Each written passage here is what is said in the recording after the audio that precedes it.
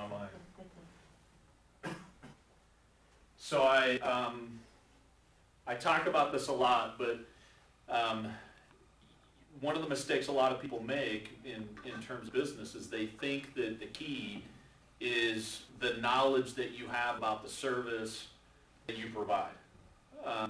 Certainly that is a key element to building a successful business. But it is not the main key element to making sure you stay in business and that your business thrives. The number one key in business is how effective are you at marketing your business. It's all about who do you know and being able to get in front of people consistently. It's man, but so many people avoid this because there's fear of rejection. What are people going to think? It's just easier to do administrative stuff or focus on busy work. It's real easy to be away from the house for 8, 10, 12 hours a day. But are you really doing real work? Real work is prospecting. It's generating new relationships with people. It's making contact with folks and inviting them to take a look at what you do. It's sitting down with people and interacting and inviting them to take a deeper look. What we refer to as the one-on-one, the initial introduction of, hey, this is what I do and I'd like to explore this further with you, and you taking a look at what I do professionally.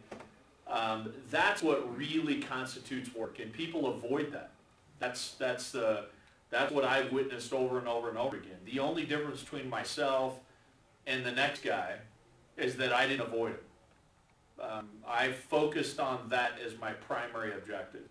Now in our model, in what we've established as our system, you essentially need to identify some prospective people that might be interested in doing what we do, make contact with those folks, and set up a time to sit down, and then do a one-on-one presentation, an introduction to what we do. And this is key because an email won't work, a text message won't work, a phone call won't work. You're going to run much less effective numbers that way. But people do those things because they want to avoid the one-on-one interaction, right? Everyone's always looking for a shortcut. The best shortcut is just to do it right the first time, And so we do a one-on-one. Now, in most businesses, you'd then be left to yourself. But in our system here, what we then encourage you to do is to invite them out to the office for our seminar, which we refer to as the financial workshop.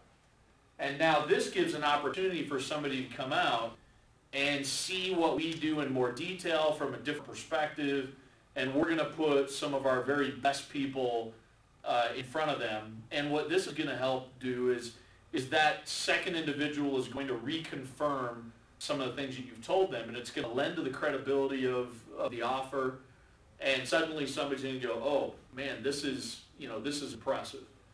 And then you have the opportunity to follow up with them, right, and now make them a client, get referrals, and continue to generate new business.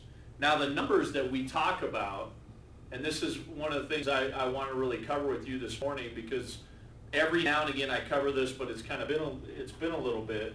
Our numbers that we throw out there is that if you identify 25 people that are qualified, that's the key element there, is qualified prospects. If you identify 25, and what do we mean by qualified? I mean, we're in the financial services industry, right? Investments, retirement, insurance, debt management, estate planning.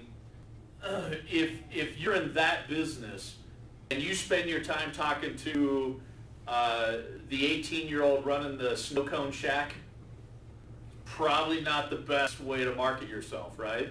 So you want to be dealing with people that are 25 years or older, married, gainfully employed. Those are the three top elements that somebody with those circumstances is going to begin to think about their future and planning financially. So I want to ask you this, and I want you to write down your own numbers, because I'm going to ask you for these numbers in a second. We always say, if you identify 25 people that are qualified, half of those, you make contact with those people, half of those people will end up, we'll say about 13 of them is what we say, a little more than half of those will say, sure, I'll sit down and do a one-on-one presentation with you, right? And then out of that, we say that about half of those people become clients. In this case, we'll go a little less, we'll say 5. 5 become clients in this process. And when you make someone a client, you're going to get referrals, and on average, you should be able to get about 10 referrals per client, which is 50 total. Well, now that's 50 more people you can talk to, which means out of that process, you're gonna end up with now 26 new people to sit down with, and 10 new clients just from that referral base, right? And I'm just focusing on this marketing side to generate a clientele and so forth.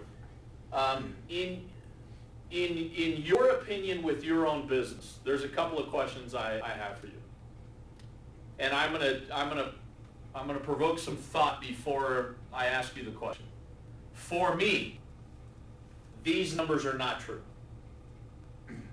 For me, if I contact 25, of course I've been doing this a while, and I'm damn good at it.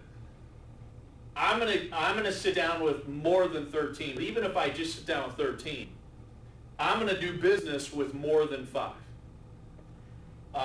And I'm capable of getting more than 50 referrals. But that's just developing a skill set over time. But let me ask you a question. Are these numbers reasonable for you? I mean, if you contact 25 qualified people, you sit down with 13, do you feel like it's reasonably in the ballpark that if you sat down with 13 and did one-on-ones, that you could turn 5 of them into clients? Or is it a different number? Is it higher? Is it lower? What is it? Jace, higher or lower? Higher. Higher? So Jace is saying that his number is higher than this. John? Higher? So we got 2 votes there. Don? I'd say it's 5. About even? Rocky? Okay, so about even. We got 2 there. Chris Olson, you online? I am. What is it for you? So if I contact 25 people, yeah, I'm going to do about half on one-on-ones. And then how many clients would you get? And then, what was that? How many clients would you get? Well, I get about half of those to the BPM, and then 2/3 of those would become clients. Okay. So we're still looking at similar numbers, right? How about Luis? Luis, will you get more? Luis, will you get more than 5 clients out of 20 top 25? Yes. Okay. The area that I would struggle with in that process would probably be the referral. Okay. So this is what I'm provoking here, right? I mean, we've gone through several of you. I would imagine Brent is pretty well the same thing, and a couple others that we haven't asked. But just pulling this group, my main thing I wanted to do is just confirm that the numbers are the numbers are the numbers are the numbers. You can't, really, these are fair numbers. They're way underestimated for me. They're underestimated for many of you. But at the end of the day, here's the second question. If you do business with somebody, what kind of production is that worth for you on average?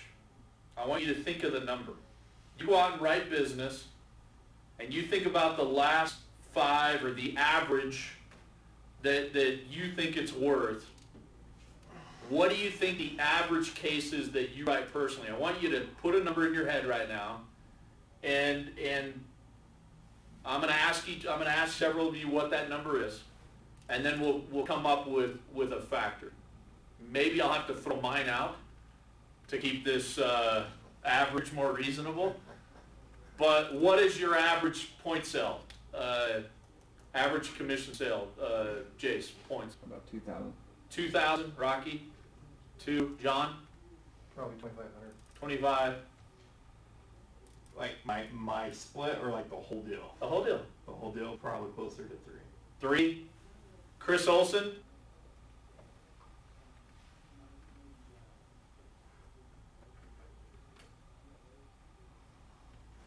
Yeah, it'd be about 3. 3. Luis? About 25. Okay. Brent, what do you think your point average is? 25. Okay. I think it's fair. We had a couple of threes in there. You know, mine is like 5,000 or 6,000 minimum. Might be more. So we say 25. Does everyone think that's fair enough? 25. Now, if the average case is worth about 25, and you're a senior associate, we're going to say on average you're generating about $1,250 per transaction, about $1,200, right? So here's what I really want you to work on mentally. It's not that this is worth $1,200. It's not that the sale is worth $1,200. It's probably wiser of you from a business standpoint. Of course, the main thing is what? Is it the money? No. The main thing is that we helped the family, right? We made a difference in somebody's life significantly, right? But from a business standpoint, I think there can be a problem just thinking, man, I'm only making money if I'm right in business. Well, true, but you can also reverse engineer this and really try to get into your head that it's not just $1,200 for a transaction. It's also about $100 per one-on-one. It's also about $50 per contact. You with me on this? You need to be realizing that when I'm out doing not busy work, not administrative stuff, listen, some of that is obviously necessary, but a lot of it isn't. A lot of it is just you want to feel busy and look busy, so it's kind of a joke for me, right? When people ask me, what are you up to? I say, I'm trying to look busy. It's a joke because it is a joke. You're either busy or you're not, and the real busy work is meeting with people, right? And so I want you to be thinking to yourself, how much money do I need to make today? Do you guys know what that number is? I mean, to pay your bills, how much money do you need to make today? Let's figure this out for a second, because I'm not crazy about knowing the math for a job, but let's do some math real quick. Who can do a little bit of this for me? Don, you gonna dial this out? Sure. So if you're making, what does it take for you to pay your bills monthly? Jason, what do you need just to pay the bills? 3,600. 3,600. 4,000. 4,000. John? Well, about 1,500. 1,500. Yeah, that's awesome, right? Rocky? 3,000. Let's go with $3,000. I think that's about right. I meet with people all the time. If you're just paying the minimum expenses, you're usually going to be between 2,500 and 4 is what I see most often. So let's go a little higher, say 3,250. So 3,250 divided by, let's figure out what you have to earn hourly or daily. So how would we do that? How many days a week should you be working the business? 5. At least 5, you would think? I mean, I would be doing that if I were where you're at, but, you know, I'd be doing 5.5 or 6. But let's say 5, you know, so divide that 3250 by what? 20? 20 working days? Y'all with me? So what? 162.50. 162.50. So how many contacts do you have to do? If you divide that by $50, how many contacts do you have to do daily to pay your bills? 4. 3.25. Okay, so you gotta knock out, to pay your bills, you gotta knock out 4 contacts a day. And that'll pay you about $200. We're stepping it up, so Jason's now paying his bills. Because yours is a little higher than the 32, right? So you got to do 4 contacts a day to pay your bills. Isn't that amazing? Does anyone have any recollection of the advice I've given about daily setting of appointments? 3 to 5. Wow, it comes out at 4. Isn't that amazing how the math works, right? I mean, think about this. Forget about everything else. Just every single day, do what you got to do to pay the bills. And do it consistently. How big of a deal is it to set up, you know, to make a few contacts in a day? It's not a big deal at all. It's just a function of sitting down and getting it done. That's it. Now listen, we've got some big stuff going on right now, right? We've got we got a contest happening right now. Does anyone know what that is? Cruise. So we've announced a cruise. So this contest already started in August, runs through the end of November. And those that qualify will go on a cruise. Anybody, who's going on that deal? Yes, right? I want that. Gosh, to do that, all you got to do is probably just focus on setting up 3 to 5 appointments a day. That's it. Don't worry about everything else. Just focus on the main thing. It's not that difficult. A lot of days in my career, I was focused on trying to get in front of 8 to 10 people a day. And just packing it. Just, you know, I kind of looked at it as kind of 2 days in one. So during the day, I was trying to get in front of 3 or 4 or 5 people. And then in the evening, get in front of 3 or 4 or 5 people. So you're trying to hit 8 to 10 a day. And that's your one-on-ones, your interviews, your F&As, your closes, your fast starts. Trying to have 8 to 10 appointments a day. But in order to do that, I had to have 2 or 3 times a day where I was focused on contact. And what that usually was some time to make calls on my own, for my own market, making phone calls with a couple, 1 or 2 people in my team, and then being willing to do drop-bys in the evening. And by doing that, I was constantly able to keep my pipeline full. It's not difficult as long as you break it down and kind of have a daily plan. And if you do that, man, huge things can happen, right? From there, you'll continue to kill these numbers. I guarantee you, you know, you'll do better than that.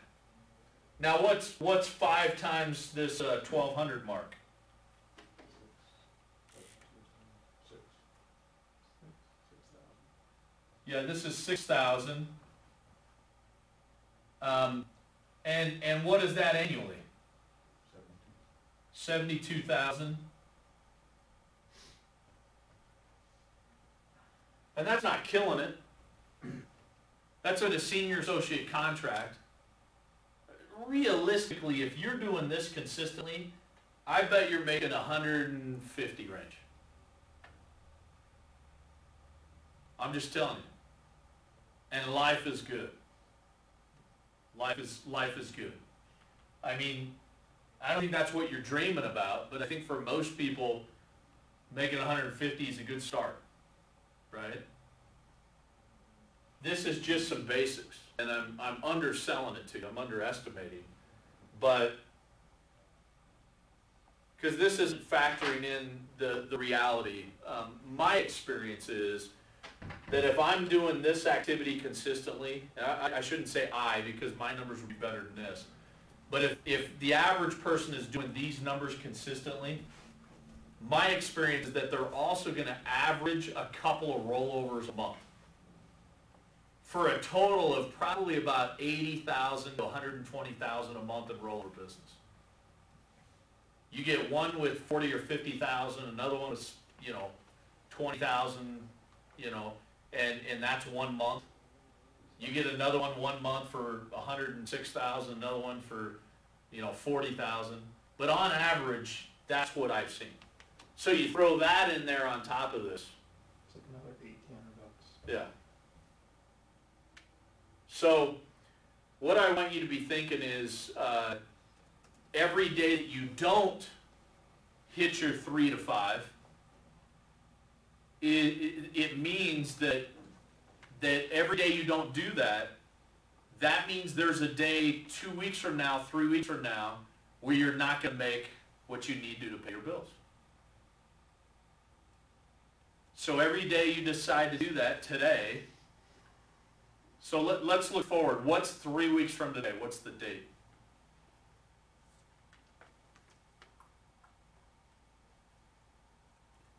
Ninth. The 9th of September? Yep.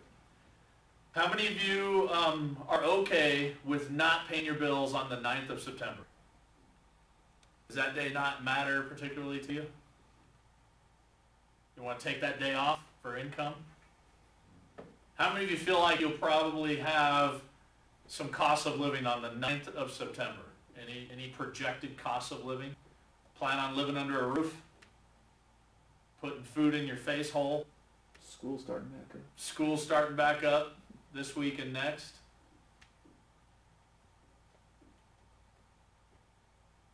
You want to pay your bills 3 weeks from now. Then today, do what you got to do to pay the bills. I think this is a good way to see it, right? And every time you set up an appointment, I'm not in any way coming down on Luis, but he made a statement that just stood out to me a little bit. And there's really nothing wrong with the statement, but there is potentially something wrong if you keep repeating certain things over and over and over again. So Luis was asked something to the effect of, how you doing on your 10,000 points for the month or whatever, and I think the comment was something to the effect of, well, I had some things go south, or I had some things not go through. Welcome to business. That is the case all the time. If a dentist wakes up every day and says, his spouse says when he gets home, or her spouse says when she gets home, how did your day go? And he says, well, I had some things not go through. What's the spouse going to say? No, duh. You're a dentist. People cancel their appointments. If a doctor comes home and says the same thing, it's the same thing. It's business.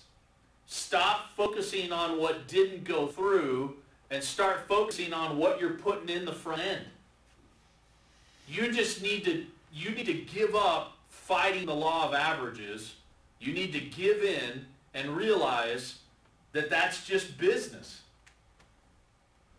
You can't be a major league hitter and expect to hit the ball every time you get up to the plate. The best hitters on the planet are going to strike out 7 out of 10 times. But if they focus on the strikeout, what then? You're gonna get up in your head and you're gonna have more strikeouts. Listen, I'm telling you, this is what I'm talking about is gold. I was watching a Real game, a Real Salt Lake soccer game, the other night with my boys, and one of the guys was interviewed. There's a newer player on the team this year, and Sam was being interviewed. He'd had 8 goals for the season, Then he got injured, and he was out for several weeks. And he was back in on his first game. This was, I think, Wednesday of last week. He was back in. And he scored in that first game. He scored in the first half. And the interviewer at the half said, what does it mean for you to come back in and be able to score a goal on your first game back? And the guy, English isn't his first language, but he basically said, it's good to score. It's good for confidence for a guy who's supposed to score to score. Yeah. What a dumb question. No duh. But if he focuses on the shots he doesn't make, it's going to get up in his head, it's going to affect his confidence, and he's not going to be able to perform.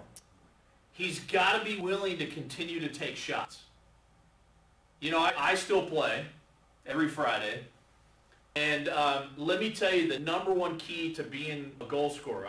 I played center forward my entire life. So let me tell you about the game we had Friday. This was one of those days where you go back to the glory days and you're remembering, you know. We have 30 seconds left in the game. The game is tied 9-9. I'm sitting on 3 goals so far, you know, a hat trick. Which, if you're a soccer player, that's a great day, right? So I'm thinking, okay, I'm sitting on 3 goals. It's tied. We have 30 seconds left.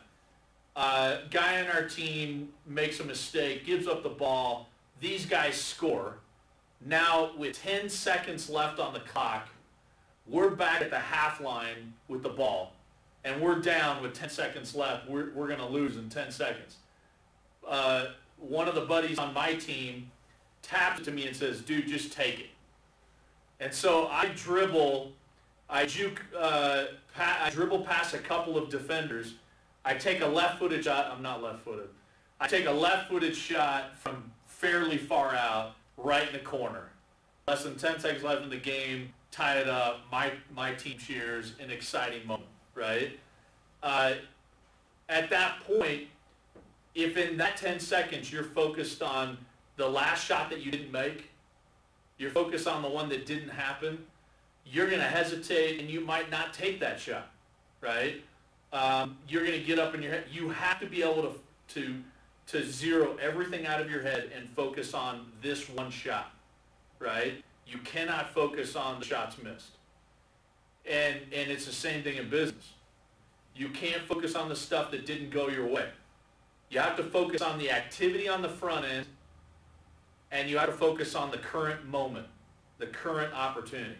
And when it doesn't happen, you have to have a next mentality. Next, next.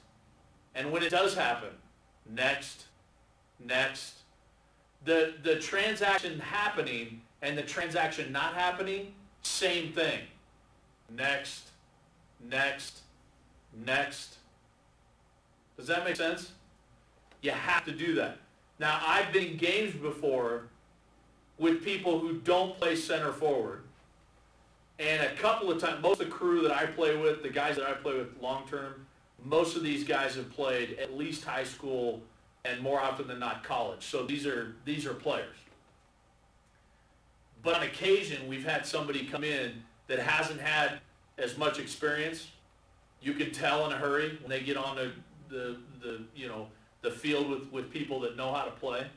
But on occasion, I've heard a guy say something like, man, why'd you take that shot to me or somebody else or whatever? That's the wrong flipping thing to say when you're on the field. There are some times where a guy takes a shot he shouldn't have taken.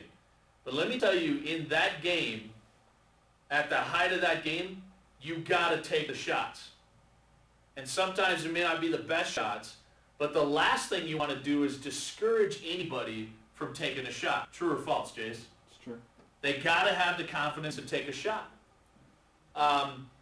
If repeatedly somebody's taking a shot that doesn't make a whole lot of sense, then you're gonna have that conversation after the game or at practice, but not during the game. I mean, if it got that bad, you just take them out of the game. But most of the time, you want people to have confidence just to take a crack at the goal. And the ideal thing is not only take a crack at the goal, but force the goalie to make a save. Put it on frame, right? You kick it 20 feet outside the frame, then that doesn't really do much. But at least put it on frame and make the guy, save a shot. The same thing applies in a business. You cannot be afraid to get up and just take a crack. But in order to do that, you have to keep your confidence high. Your confidence is going to be higher the more times you set up appointments and you give yourself a chance to take a shot. The less times you're willing to get on the ball or set up appointments, the lower your confidence level will be, because you're going to have to desperately try to score in the limited amounts of time you've given yourself a chance. So the higher the numbers, the better your opportunities, and the more your confidence is. Does this make sense to you guys? The number one thing any of you needs to do is just do the daily activity. The results will follow. That's it. How hard is it today to do what you got to do to pay the bills? 3 to 5. Now, if for some reason you can't see yourself doing that every day, then pick 2 or 3 days in a week. Right? Instead of doing 3 a day, 5 days a week, do 7 or 8 on a Monday, right? 7 or 8 on a Wednesday. Have your days, have your times. Statistically speaking, you're better off if you can just develop the habit of doing 3 to 5. Because the habit eventually will make it easier. Keep you fresh, and it'll be less and less difficult over time. But I'll tell you this, the fear of the phone call, the fear of the contact is way lesser than the benefits of doing what it takes. At some point you'll look back and go, holy crap, that was worth 10 times the price I paid. I promise you that. And here's the thing, it comes in different types of rewards, right? I guarantee you that maybe now that I say it, maybe I'll think this. But when I'm in Pebble Beach, when is that? Next week, or is that when it is? Next week? And I'm sitting in a $15 million house on the golf course at Pebble Beach, I'll be thinking to myself, yeah, this was worth some phone calls. And maybe even more so, or equally, another 3 weeks after that, when I'm sitting on a $3.5 million yacht, I'll probably think, yeah, this was worth it. Right? So, how many calls do you have to make today to pay your bills? You're getting paid per call. How many do you want? If it was really that easy, you just have to pick up the phone, make contact, try to set up an appointment, and I'm going to hand you a $50 bill every time you do it. You're just going to get a $50 bill handed to you. How many of you'd make, how many calls would you make today? You make 100 or 200 calls today? Because it's literally that easy.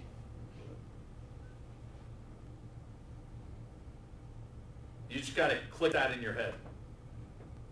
All right? Okay, thanks everybody.